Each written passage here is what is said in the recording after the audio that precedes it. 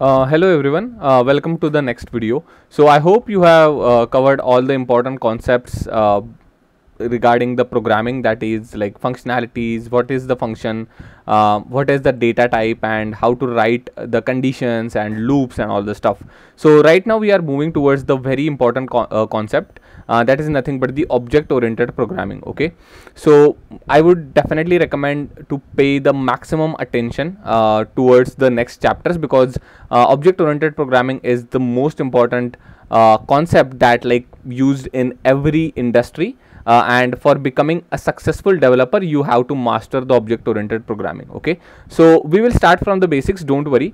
So yeah, like before jumping into the object oriented programming, we are starting to create our game story of this game like that we are building, right? So for the game story I will definitely using a function.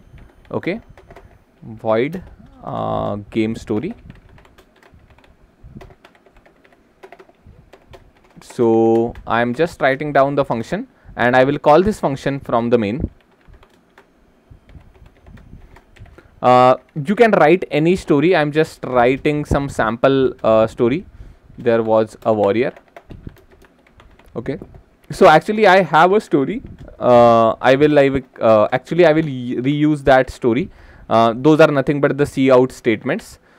So yeah, like you can write your own story, you can customize the output as per you want, but I have already written down the story. I am just using that only. So these are nothing but the cout statements. You can make use of your own story as well. Just quickly run our program and see how it looks.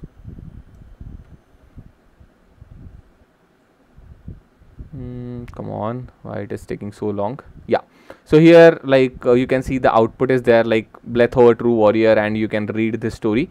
You can create your own story, or you can use this story as well, like as per your choice. So I guess our game story is done. Like I just created a function and I just wrote some lines there, cout lines, and I just call that function from the main. That is what I have done till now. Now we are jumping into the object oriented programming. We will start with the classes. Okay, so classes are the key aspect of the object oriented programming. I will definitely explain what is classes in by using simple pick like this. Okay, so here you can see there are like different types of classes in our game. If you observe, any game will have a player, any game will have an enemy, and any player will have an NPC, right? So there can be multiple classes in a game. So what is a class? We need to understand that class is nothing but the blueprint of what we want to implement. As simple as that. Okay, don't overcomplicate this concept. Actually in programming terms, class is nothing but the user defined data type. Class is nothing but the holder of a data. So what is data? That might be player health, that might be player damage, that might be player weapons. So these are nothing but the data, right? And we all are holding this data into the player class. So actually class is nothing but the user defined data type, but in simple words, just consider class as a blueprint that you want to implement. Okay, that can be anything, that can be player, that can be enemy, that can be NPC.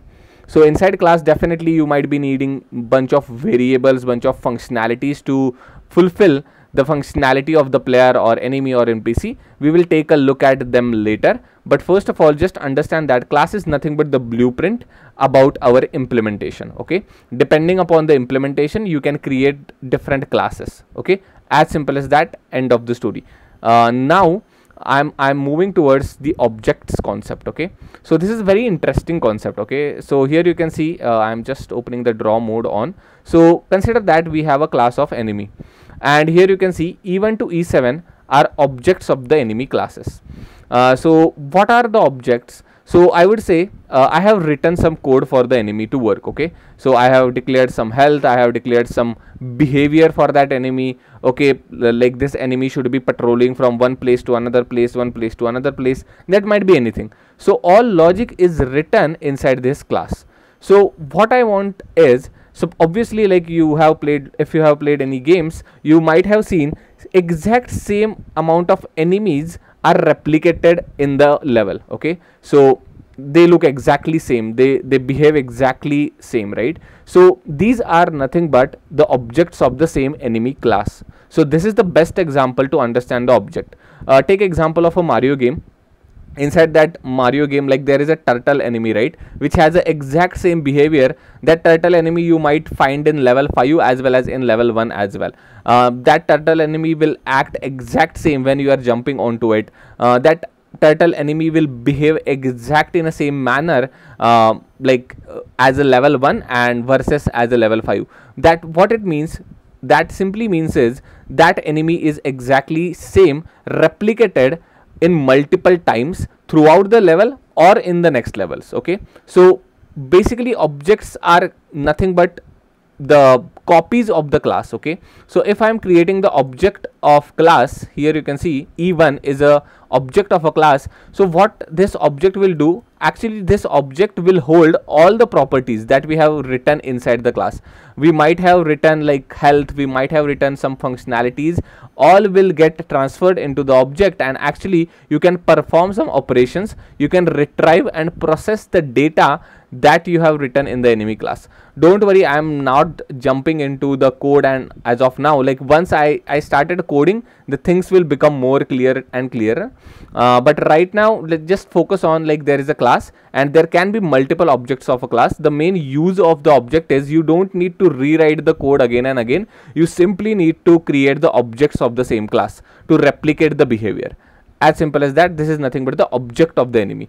So this is a class, and here, like, consider this enemy as a turtle enemy. Okay, this is nothing but the object of that class. So as you are replicating this in multiple levels, every turtle enemy will exactly behave in the same manner, but again your efforts of rewriting code is getting reduced. So this is nothing but the power of object oriented programming. You just have to write the code once, and by creating multiple objects, you can use the same behavior throughout the games. Okay, so this is how games are made. So I am just jumping back to the code. So what we will do, we will create a class. Okay, so you will understand how to create a class as well. So I am just creating a class of player. So here is the syntax: class, class name. So I am creating a class of a player, that's why I am naming it as a player, opening and closing. And in C++ you have to end a class with semicolon as well. Okay, in C# and Java you don't need to do that, but this is nothing but the semicolon that you have to end every class with. Okay, so as simple as that, this is how you can create class. So you just have to write class, then the name of the class, opening and closing curly brackets, and ending with the semicolon. So this is nothing but the block in which you can write multiple variables, multiple functionalities to the player, and this is how it should work. Okay, how to create an object of a class, we will take a look at it. So till now, like, you can simply follow, like, here is a simple function of a game story, and I have just created a class of a player. Okay, so you can write some public.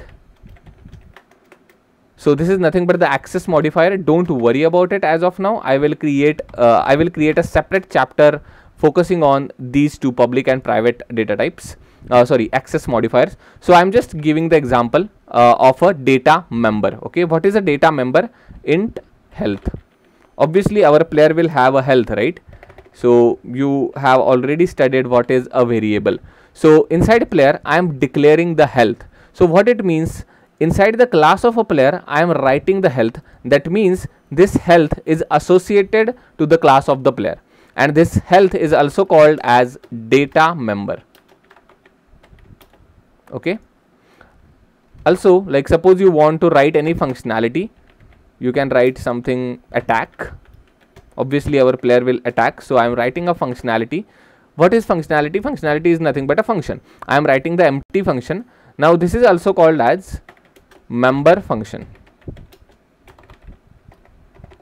Member function, or here you can also call data member or like member variable as well. Both names are fine. Okay, member variable and member function. So this is example of a member variable, and this is example of a member function. Why it is called as member function? Who is a member here? Member is nothing but a class. This class belongs to the player. Okay, Inside player, I am creating a functionality of attack. That means attack is a member function of a player class. This is a member variable of a player class. You can have tons of different variables, you can have tons of different functions inside a class. This is how you can define the schema, you can define the blueprint of your player. Suppose you want to give the ability of double jump to your player. Okay, so you will write here void double jump, as simple as that, and you will obviously you have to write a code, but this is how different functionalities you can write inside a class, and those functionalities will get used by a player, and by calling these functions your player will perform as per your functionality. So this is a basically this is a pure snapshot of a class. Okay, inside class you can have multiple functions, inside class you can have multiple variables like int, I can say damage is equal to 10, means like our player can deliver 10 damage or something. It can be anything, like imagination is the limit, right, in the games. So this is how you can create a class, and I guess we are good to go for creating a constructor. Okay, constructor concept is very important. You need to understand what is a constructor. There are a set of rules here, so I am just clearing these things out because these are nothing but the placeholders that I used. So first of all, there are few rules that you need to understand of a constructor. Okay, I hope you are making notes of these concepts. That's why I am just writing it for you in front of screen. So constructor, it is a special function inside a class, and there are some set of rules that this constructor has to follow to fulfill the ability of the constructor, as simple as that. Okay, so it should be public, so I am just writing public, and this is a syntax that you can use to create a public variables or functions. Okay, public and colon. Okay, not semicolon, it is a colon. Okay, public, so I have just written public. So whatever you write below this public, all will become as a public. So what do I mean by that? Suppose I am writing int health, so int health will become public, int damage will become public. So what you don't need to write public again and again in the C++. You just only have to declare it once, and whatever you write below this line, that is line number 34, all will be considered as a public. But yeah, I'm just erasing these variables. So I'm just creating the function with the exact same name as a class name. So what is our class name? Our class name is player, and as it is a function, obviously it will come with the opening and closing brackets. And this is how you can create a constructor. It should not have a return type. You should not write void or something. This will not considered as a constructor. So if you want to create a constructor, you have to write only this: public, the name of the class, opening and closing normal brackets, and then opening and closing curly brackets. That should be it. Okay, so what is a constructor, why to use a constructor, what is the special about this constructor, we will look at it. So to test out our constructor, I am just simply writing constructor of player class. Okay, I am just writing a cout statement. I am a constructor of a player class. So simple, right? So I'm just writing a cout statement inside a constructor. Now you will understand what is so special about this constructor. I guess we are done with the classes. We are done with creating player class. We are done with creating constructor as well. Now it's time to create the player class object. We discuss what is object, what is the use case of the object here. So to replicate the functionality of a same class, usually we create objects, and to process a data, to call any functionality of a class, we have to create an object of it. Okay, otherwise you cannot call any functionality.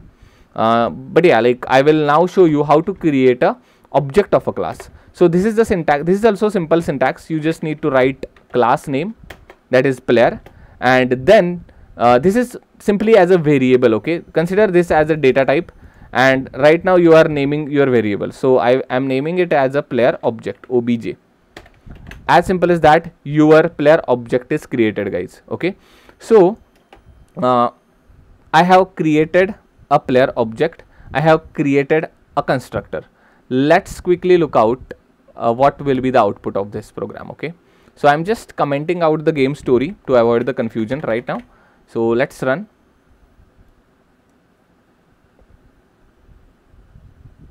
Yeah, bingo. So here you can see I am a constructor of a player class. So what you have observed here is, so if you neatly observed, this is a public function. Okay, I am not calling this function, I am not doing anything in the main, I am just creating an object. Okay, I am just creating a player's object. Yes or no? So I'm just creating a player's object, but as soon as I'm creating an object, this function is getting called. How?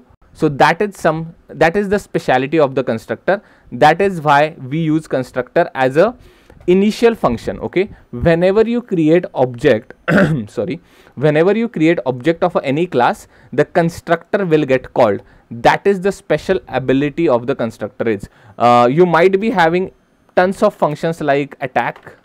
Okay, I am writing the cout line here and I am just changing the message. I am a attack function. Okay, I will rerun this code. So suppose here you can see here is a constructor and below that I have written a functionality of a attack. So I'm just running a function. Sorry, I'm just running a code, and here you can see only this line is getting printed. That means only constructor is getting called when the object is created. No other functionality will get triggered, no other functionality will get called. So that is the speciality of the constructor that we need to understand. So if you think logically, what can be the use case of the constructor? Just think for a while. Otherwise I will just pause the video and just think for a while where we can use the concept of a constructor. Okay, just pause the video. I will then reveal the answer.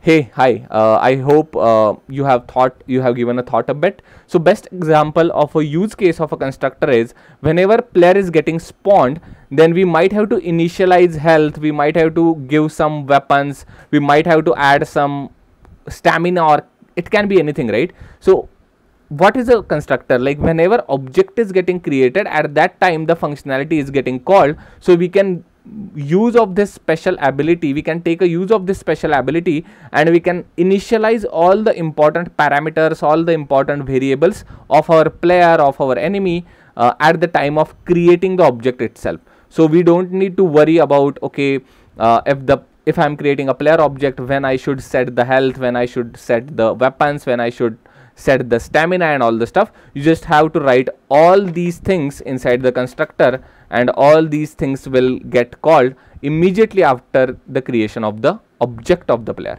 So that is the use case of the constructor that I can think of. Definitely let me know if you have different use cases of the constructor.